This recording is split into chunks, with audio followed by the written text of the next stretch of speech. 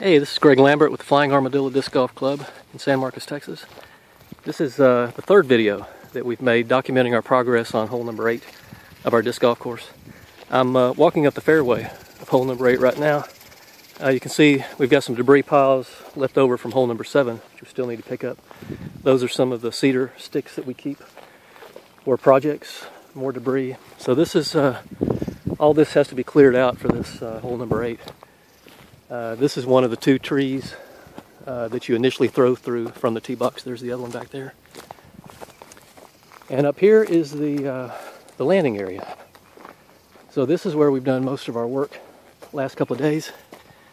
You can see it's a nice big area here. And we've started to pull the debris into piles so that when we get another rain, we'll be able to burn them. We've tried everything on getting rid of these things. We've had people haul them off.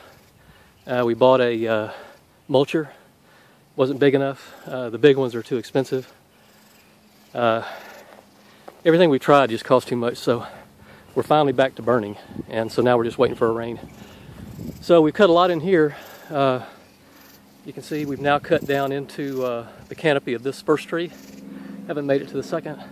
Still have some dead cedars here we have to clear out. We need to go all the way to the fence line and uncover that stone wall.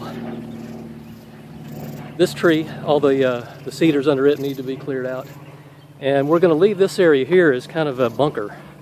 But we'll poodle up all the trees so that there's no branches.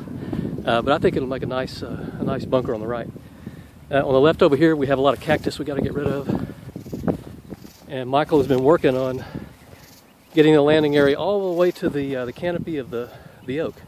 So after you throw into this landing area, you'll throw underneath that oak tree to the basket. And so he's almost there. Another little string of trees there, and we'll be under it. So we're making progress on this. It's kind of exciting. I can't wait to see how that oak tree looks after those few remaining cedars are gone. I want to see that oak tree as well. And you can see these two, but what I really want to do next is go down and start cutting toward the tee box. Actually, toward all 3 tee boxes. So we haven't even hardly started that. We're just under the canopy,